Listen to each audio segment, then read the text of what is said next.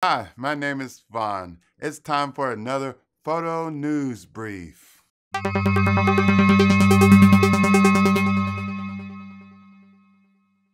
Nikon released teaser trailer number 4 today.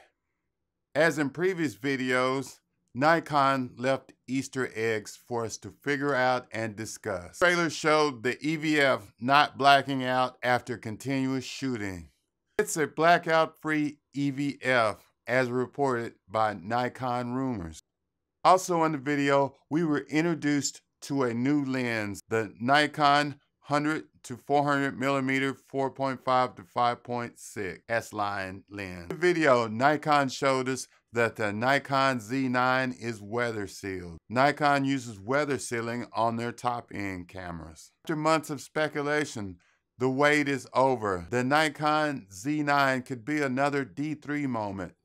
Nikon released the D3 in 2007.